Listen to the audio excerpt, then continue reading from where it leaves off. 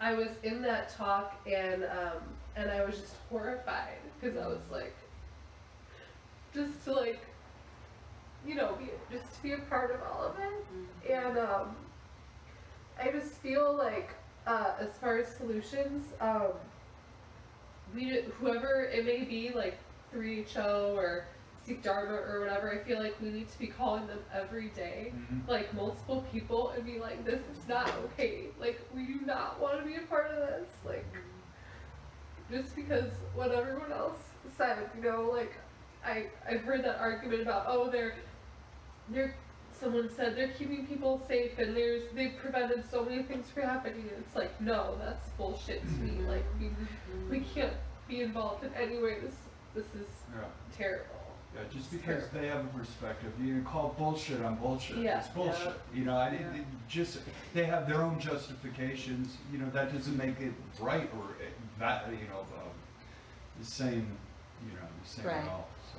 Yeah, and it's like, and then I've heard that, and I don't know what is true and what's not true, but I've heard that there's a call at the border camps. So it's like, how do we know? I can tell you from my in-person meeting with Siri Singh, he said that they're actively searching for more contracts. So they're trying to increase the number of prisons that they are contracting with. So this is a big money maker. So they're seeing that, they're looking at that. And so he told me straight up, we're looking for more contracts, because we think what we're doing is good work, and we're going to treat them better, and we're providing all these amenities for these prisoners. And I'm like, okay, it just blows my mind. But anyway, I feel like one of the things we can take is maybe peaceful protesting, or maybe not so peaceful, I don't know, whatever, but like maybe at the next White Tantric Yoga here in Los Angeles, like we can get a coalition of folks where we're protesting, maybe having signs or talking to folks, like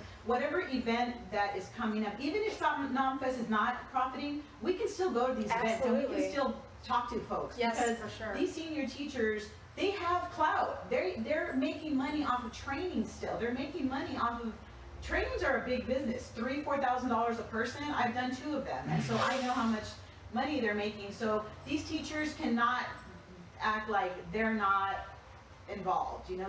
So anyway, that's one suggestion, is having some kind of protest at the next events that are happening in Los Angeles, or maybe for folks anywhere around the world. I know there's a teacher in New York that was protesting at the White Tantric Yoga in New York City that's coming up. So yeah. Maybe making a list of the different teachers who are silent on this as well, and putting that. Well, that's everyone. That's everyone. Everyone? Yeah.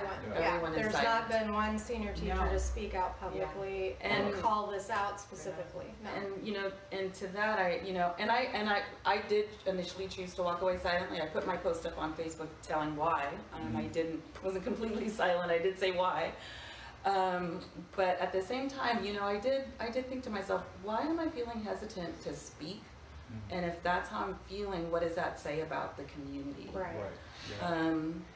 So there's definitely a problem in our community. Definitely a problem with diversity, but really a problem with inclusion. Because, for example, at the Khalsa Council meeting, the voices of those most affected, the people, there were only a few people there from south of our border, south of the US border, but they were clearly visibly emotional while I was presenting, and very, very distressed and upset, and the comments and the discussion overwhelmingly drowned them out. I mean, a lot of them didn't even speak, and why would they? Because of what they were hearing. So I think we have to really, especially if you're not a person of color in this community, it is time to really start thinking about how you are receiving and embracing and accepting others. People that you think are others. Again, that's our sadhana. Recognize the other person as you, as our sadhana, you know, because there is no difference, and you've got to get into yourself. Like I said about me understanding that it was my white privilege that made it so inconceivable that this was possible. That was white privilege, right? We hear about that a lot now, but that's white privilege in action. That's an example of it, right? And I had to look at that And that was one of the reasons Kim and I didn't talk while I was putting the website together, because the petition on the website, I could not face her. I couldn't face her. She's one of my closest friends in this community, and I was like, I can't face